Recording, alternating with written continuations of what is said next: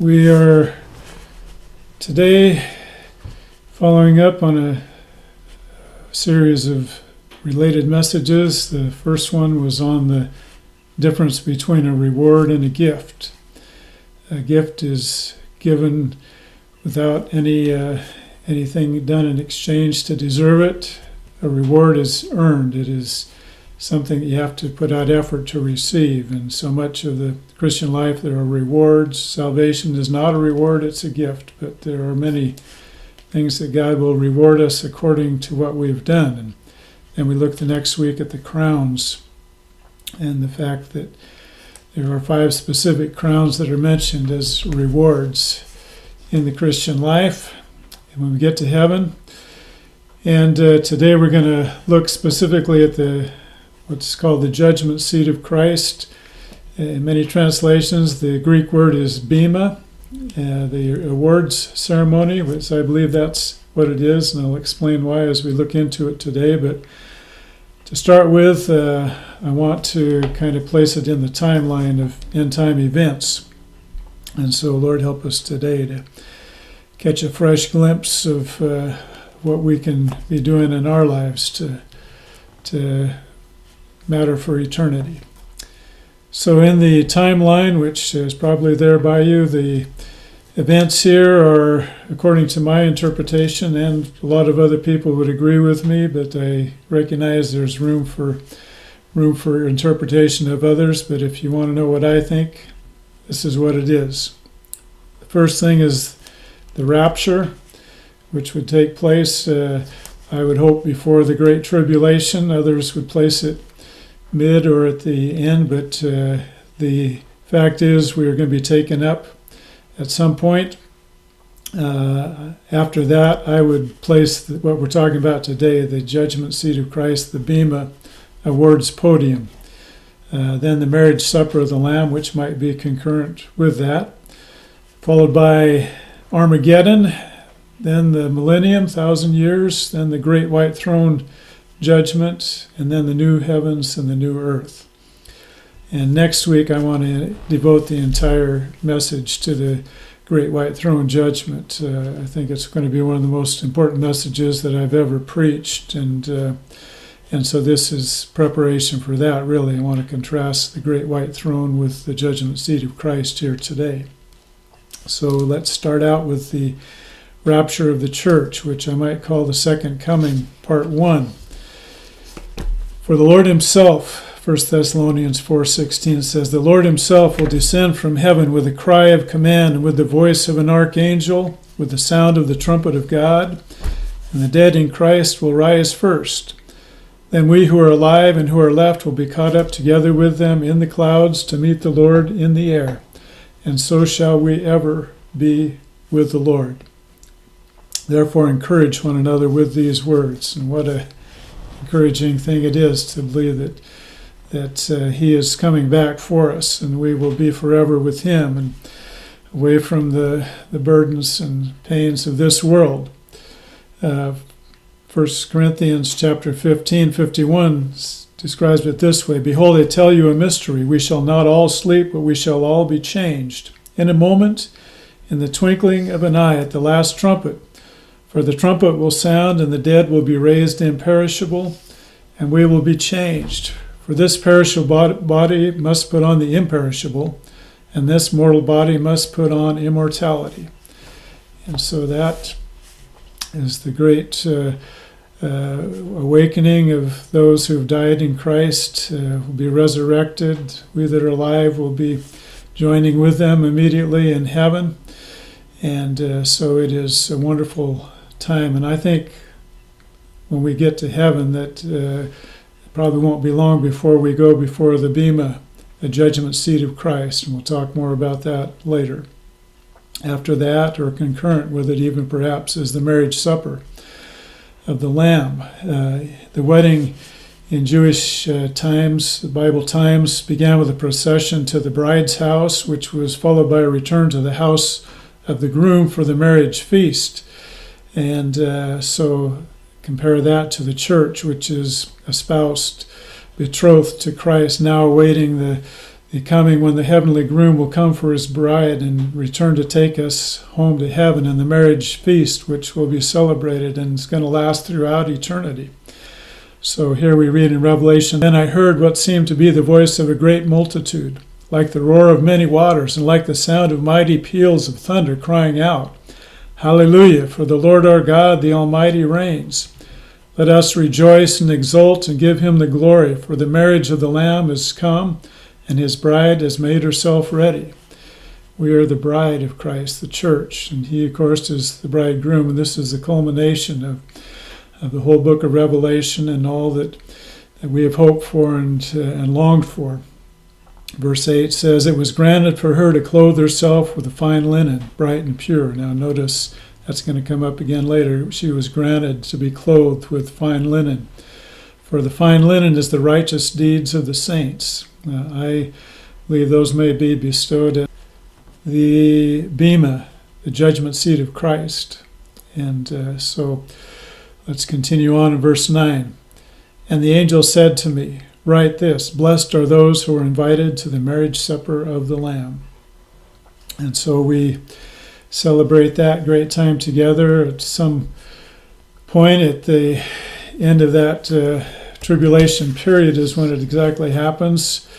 There's going to be a battle of Armageddon and a return of the saints, the second coming, part 2. And leading up to that is the gathering at the place called Armageddon. Revelation 16:14 says, "There are demonic spirits performing signs who go abroad to the kings of the whole world to assemble them for battle on the great day of God the Almighty. And they assembled them at the place that in Hebrew is called Armageddon." Verse 11 says, "Then I saw heaven open. Behold, a white horse. The one sitting on it was called Faithful and True, and in righteousness he judges and makes war. And the armies of heaven, arrayed in fine linen, white and pure, were following him on white horses." I believe that the white linen that was spoken of, given and granted to the people there at the marriage supper of the Lamb that they were wearing, I think that's a picture that these are going to be us, the saints that are now returning. We, at the first part of the second coming, we met the Lord in the clouds in the air, and now we're going back with him to the earth. Verse 19, "And I saw the beast and the kings of the earth with their armies gathered to make war against him who was sitting on the horse and against his army. For I will gather the nations." I'm going to read here in the Old Testament description of this same event, Zechariah 14:2, "For I will gather all the nations against Jerusalem to battle. And the city shall be taken, and the houses plundered, and the women raped. Half of the city shall go out into exile, but the rest of the people shall not be cut off from the city. Then the Lord will go out and fight against those nations as when he fights on the day of battle. On that day his feet shall stand on the Mount of Olives, that lies before Jerusalem on the east, and on the Mount of Olives, and the Mount of Olives shall be split in two from east to west by a very wide valley, so that one half of the mount shall be moved northward and the other half southward." Now it was from the Mount of Olives that Jesus ascended, and it's going to be there that his feet touched, and on his return it's going to split. "And you shall flee to the valley of my mountains, for the valley of the mountains shall reach to Azel. And you shall flee as you fled from the earthquake in the days of Uzziah the king of Judah. Then the Lord my God will come, and all the holy ones with him." And a description of what's going to happen to those nations and the people that are gathered is found in verse 12 of Zechariah 14. "And this shall be the plague with which the Lord will strike all the peoples that wage war against Jerusalem. Their flesh will rot while they are still standing on their feet. Their eyes will rot in their sockets, and their tongues will rot in their mouth." So there's not going to be an extended battle there. And that leads up to verse 20, "And the beast was captured, and with it the false prophet, who in its presence had done the signs by which he deceived those who had received the mark of the beast and those who worshipped its image. These two were thrown alive into the lake of fire that burns with sulfur. And the rest were slain by the sword that came from the mouth of him who was sitting on the horse, and all the birds were gorged with their flesh. The Battle of Armageddon described there, and that leads towards the millennium, chapter 20, verse 1 of Revelation. And I saw an angel coming down from heaven, holding in his hand the key to the bottomless pit and a great chain. And he seized the dragon, that ancient serpent, who is the devil and Satan, and bound him for 1,000 years. Just some anonymous angel that God says, hey, we're going to go grab the devil and throw him in the pit. God's in control. Satan is on a leash. And this is just a picture of that. But it says he threw him into the pit, shut it, and sealed it over him so that he might not deceive the nations any longer until the 1,000 years were ended. After that, he must be released for a while. A millennium, meaning 1,000 years. That's a word that doesn't appear in the book of Revelation itself, but just the 1,000-year period is specifically mentioned over and over. Then I saw thrones, and seated on them were those to whom the authority to judge was committed. And I also saw the souls of those who had been beheaded for the testimony of Jesus and for the word of God, and those who had not worshipped the beast or its image, and had not received its mark on their foreheads or their hands. They came to life and reigned with Christ for 1,000 years.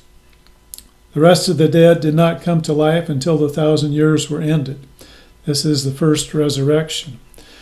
And the saints that were on the earth raptured and with the Lord, and those that have been preceded them that came out of the graves, that's already happened. That's, in a sense, part of the first resurrection, but this is the completion of it here.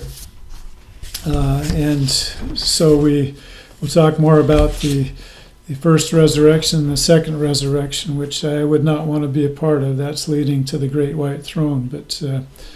But this 1,000-year period, and the people that are resurrected there, the tribulation saints and the others that are already in heaven, there's going to be a 1,000-year period, which is described in the book of Isaiah, chapter 11.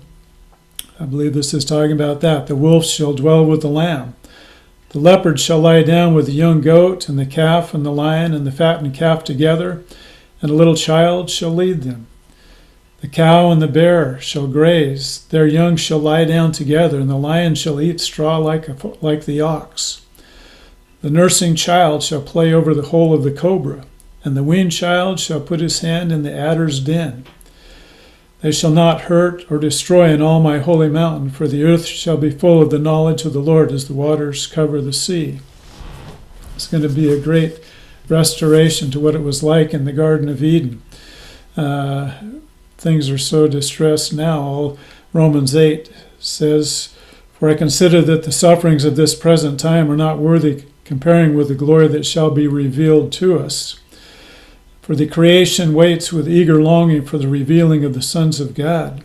Creation itself, the natural creation, is waiting for what's going to happen here. And a good part of that is the revealing of the sons of God here. And the earth is going to be filled with the knowledge of the Lord, and God's people are going to rule and reign. And there are transformations even in the natural realm. Verse 20 says, the creation was subjected to futility, not willingly, but because of him who subjected it in hope. There were no hurricanes, no earthquakes, no volcanoes in the Garden of Eden, I don't believe. And I think that's how it's going to be when Christ is reigning here for this 1,000-year period on the earth again. It says, down to verse 22, for we know that the whole creation has been groaning together in the pains of childbirth until now. The earth is groaning, and we are groaning, not only the creation, but we ourselves who have the first fruits of the Spirit groan inwardly as we wait eagerly for adoption as sons, the redemption of our bodies. And when that happens, it's going to be a glorious thing, our glorified bodies that aren't going to grow old and pain and weary. But we, the Bible says that we groan inwardly as we wait eagerly for that, even now. I was at the bedside of a Christian lady at the time that she passed away. Her family was there, and I was there, and she had been groaning, and I noticed. I said to somebody in the family, I think she stopped groaning. She had passed on. She had died. And what a picture that's going to be when we stop groaning on that day. Revelation 20 and verse 6 says, "Blessed and holy is the one who shares in the first resurrection. Over such the second death," which we'll talk about next week, "has no power, but they will be priests of God and of Christ, and they will reign with him for 1,000 years." So that is going to be a wonderful experience. Don't have time to go into that all today, but then there is going to be the great white throne judgment, which follows after this. And I want to just make the contrast today between the great white throne judgment, the resurrection of the unjust, of the people that have rejected God, compared with the judgment seat or the Bema of Christ. Acts 24:15 says, "There will be a resurrection of both the just and the unjust." Doesn't distinguish them there, but Scripture seems to do that other places. John 5:29, "For an hour is coming when all who are in the tombs will hear his voice and come out, those who have done good to the resurrection of life, and those who have done evil to the resurrection of judgment." I believe that the Bema seat, the judgment seat of Christ, is a resurrection of life, that the great white throne is a resurrection of judgment. 2 Corinthians 5:10, "For we must all appear before the judgment seat," the Greek word Bema, "of Christ, so that each one may receive what is due for what he has done in his body, whether good or evil." And Romans 14 verse 10, "Why do you pass judgment on your brother? Or why do you despise your brother? For we will all stand before the judgment seat, the Bema of God." This is written to Christians when it says we will all stand. I don't think it's all of mankind, but as believers, we will all stand before the judgment seat, the Bema, Greek word, of God. So what is the Bema? Well, it's a raised platform that decrees were issued from. Government decrees was a part of that. Sometimes it's in the legal context where court cases are decided, but that's probably not what's being referenced here. The Bema to which Paul refers is probably the podium for awarding prizes to the competitors in athletic competitions. In our current Olympic Games, we call it the medal stand, where prizes are awarded and honor is bestowed. Paul had spoken much in regard to the games when he was just talking about the handing out of crowns. We talked about the Isthmian Games. Corinth was located on the isthmus, about a 4-mile wide strip of land that connected the mainland of this great, huge, what in effect was an island, but a huge landmass that was affected by that. And the Isthmian Games were held there right at Corinth. Other places, but they all were known as the 4 games, including the Olympics of that day, were called the Crown Games, the Stephanitic Games, because they were all about the crown, that laurel wreath that was to be placed on the head of the victor. If your name is Stephen or Stephanie, and that name means crown, and may you do your name proud. But Paul contrasted the perishable crown that they received, which would fade and deteriorate so quickly, a crown that was just handed out by local dignitaries with a crown that would be placed on their head that was imperishable, that would be handed and placed by God himself, the creator of the universe. And now the Bema was the name for that podium, as well as the legal decree podiums. Jesus was pronounced guilty, and Pilate at his judgment seat declared his punishment, but this is a different type of thing at the games. The judges at the games here, they gave awards and rewards to the winners. They didn't whip or punish the people that didn't finish first. And that's what I believe it's going to be at the Bema of Christ, that it's going to be not a punishment. It's going to be a place of awards, and there will be some that are not awarded, others that are highly rewarded. It's not a competition between people, but as I said before, it's a competition against our old lazy, lustful, greedy selves that the battle really is. Why do I believe that this will be a judgment of award and not a judgment of condemnation and punishment?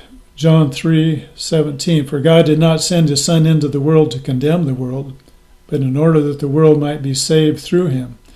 Whoever believes in him is not condemned, but whoever does not believe is condemned already, because he has not believed in the name of the only Son of God. When we stand before the Bema of God, I don't believe it's going to be a place where we are punished for our sins.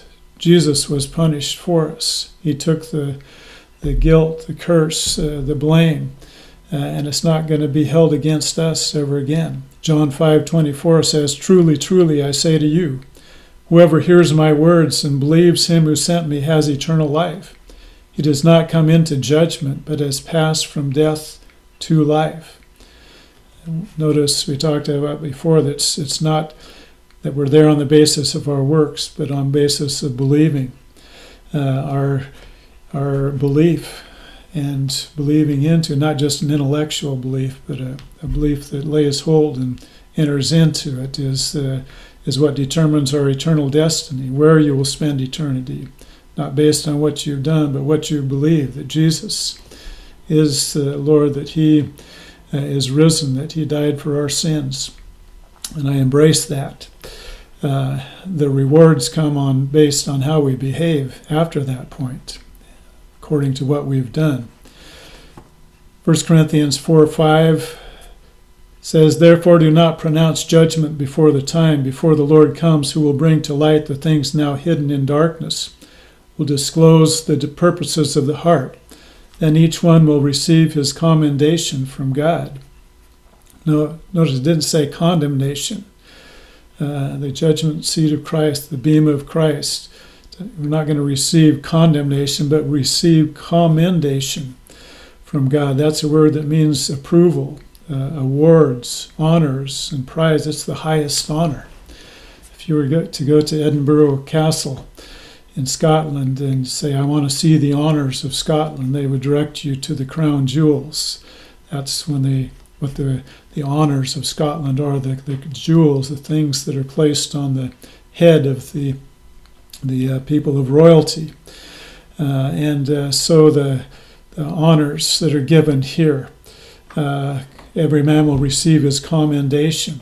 Rewards, awards, the trophies, the medals of this world are going to pale in comparison with when some translations say that he will receive praise from God. God grades on the effort, not on the outward results. Our crowns, our rewards are not going to be based on earthly statistics of how many people we won to the Lord necessarily, or how much we gave in the offering, or how many Bible verses we memorized, but it's going to be based on why. Why did we do that? And what do we do with what we had available? Some people have an easy time at making grades or doing good in athletic contests or whatever, but God grades on effort, not just the earthly measures of success. One of the great things God, I believe, measures is faithfulness in obscurity. The crowns that are going to be given at the Bema of Christ, the crown of glory, the crown of victory, the crown of rejoicing, of righteousness, the crown of life, those are possible because he took a different crown of dishonor upon himself. The crown of thorns was a crown of dishonor, of humiliation. It was done to mock. John 19:2, and the soldiers twisted together a crown of thorns and put it on his head and arrayed him in a purple robe. We're under a curse on this earth. Genesis 3:17, and to Adam he said, because you have listened to the voice of your wife, have eaten of the tree of which I commanded you, you shall not eat of it. Cursed is the ground because of you. In pain you shall eat of it all the days of your life. Thorns and thistles it shall bring forth for you, and you shall eat the plants of the field. Thorns and thistles are part of the curse. When they twisted together that those thorns. It was, I believe, a picture of the fact that the curse of this earth was being placed upon him. Galatians 3:13, Christ redeemed us from the curse of the law by becoming a curse for us, for it is written, cursed is everyone who is hanged on a tree. He was brutally dishonored so that we might be brightly honored. He was cursed so that we might be blessed. That's the only reason we could even be in the game and eligible to compete for the prizes, for the trophy, for the medals and the crowns. If you want to really get in the game, I think what really attracts the attention of God is faithfulness and obscurity. When you're underappreciated, disrespected, mistreated, unrecognized, you say, you know what, I'm not serving somebody else. I'm not here for the praise of men. I'm here for the praise of God. Hebrews 10, verse 32. But recall the former days when after you were enlightened, you endured a hard struggle with sufferings, sometimes being publicly exposed to reproach and affliction, sometimes being partners with those so treated. For you had compassion on those in prison. You joyfully accepted the plundering of your property, since you knew that you yourselves had a better possession and an abiding one. Therefore, do not throw away your confidence, which has a great reward. For you have need of endurance, so that when you have done the will of God, you may receive what is promised. For yet a little while, and the coming one will come and will not delay. So it was written to people who had in view that there were heavenly rewards that were so far beyond anything that this earth could offer. That there was, don't cast away your confidence, which has great reward. There's something better and abiding, these words tell us. Take what you have and do your best and do it to please God and not expecting to get rewarded by people. He is the rewarder.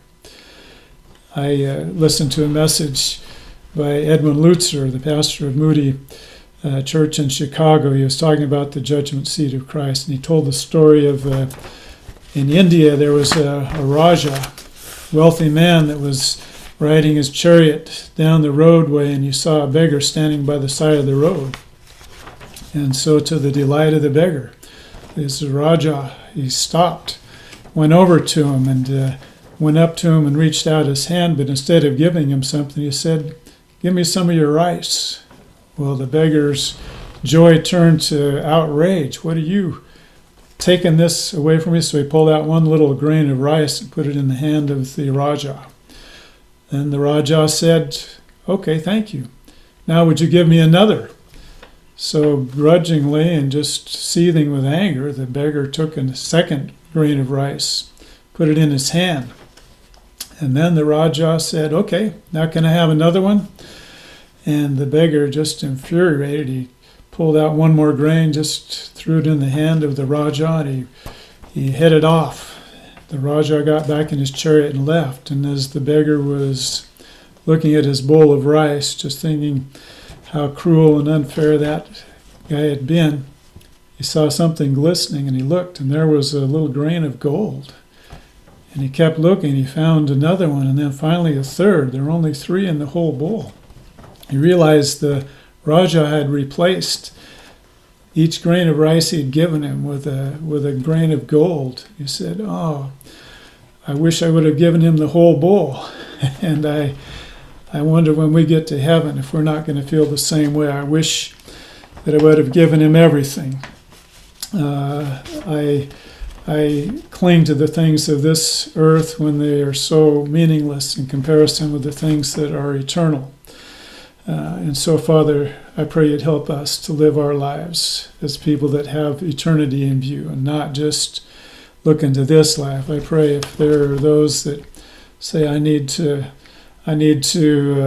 come out from under the curse. Christ Jesus, you were made the curse for me, and you took my sins and bore my punishment, and I believe, and I receive, and I respond today. That's the greatest thing of all, to get in the game. But then us that are in the game, let's live our lives in a way that's going to recognize that there's more to this life than just this life. We talk about when people will pass away, sometimes we say, well, their coronation day has come. They passed on to heaven to receive their rewards. I've kind of adjusted my thinking on that. I don't think it's happened yet. I think that's going to happen at the Bema seat, at the judgment seat, the awards of ceremony of Christ. I think that's coronation day. So when I get home to heaven, I want to see Jesus, and I have an idea where I might find him. I adapt a little song that you might recognize. Sweet home at the Bema, I hope I earn a crown or two. When I stand there at the Bema, I want to hear well done from you. When my work on earth is ended, Lord, I'm coming